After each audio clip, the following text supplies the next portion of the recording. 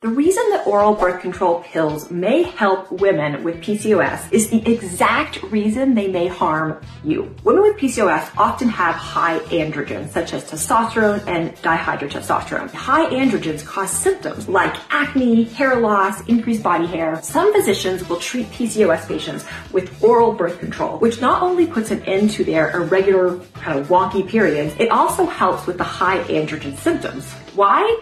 Because oral birth control pills are full of synthetic estrogens, and those increase a binding protein called SHBG, or serum hormone binding protein. SHBG will bind to free testosterone, making it less available to act in the tissues. So while this lower free testosterone may help PCOS patients, the same thing happens in women without PCOS who take oral birth control. Higher SHBG levels leads to lower free or active testosterone, which can manifest as low libido, low motivation, fat gain, muscle loss, mood changes, all the things. These low T symptoms often begin to manifest in women as they get older because total testosterone levels drop year after year, beginning at about age 25. The solution?